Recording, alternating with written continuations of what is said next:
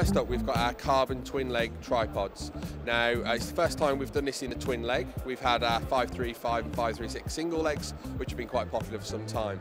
The great thing about this is that for our twin leg tripod, it's a 25% saving in weight, and from a rigidity perspective, it's 50% improvement over our 546 and 545 legs. They're available with a 100mm bowl, but also comes with a 75mm adapter, so no matter what head you put on it, it's going to do the job.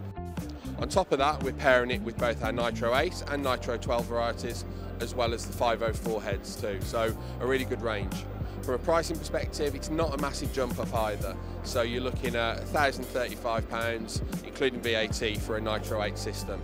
On top of that as well, we've had some really cool additions in the Joby range, where we've got the new GorillaPod Pro Video in both the 3K and 5K variety.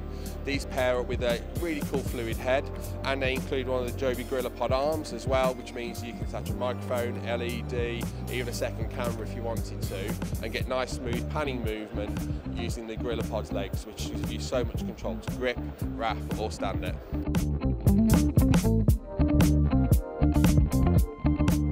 So, two great bags to look at for the Pro Video market. They're part of the cinematic range of backpacks, so they've got the usual Manfrotto Pro-like quality in terms of materials, in terms of fixing, zips and everything like that. But this one, first of all, the cinematic balance is quite unique really. So this bag, rather than carrying your DJI Ronin in a big heavy flight case, this allows you to actually carry it with some finesse as well as your camera gear. So what you've got first of all, to show you, nice big open section where you can get your gear in there, pockets and everything as well. And you see this serving suggestion card.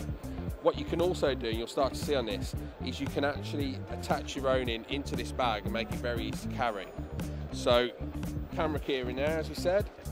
In this side, you'll actually get the bones of your stabilizer into that. You've got a pocket as well for a 17-inch laptop in there, which is pretty cool too. And then the outer frame will actually attach to the back of this bag. So it just makes it very easy and very comfortable to carry all your kit.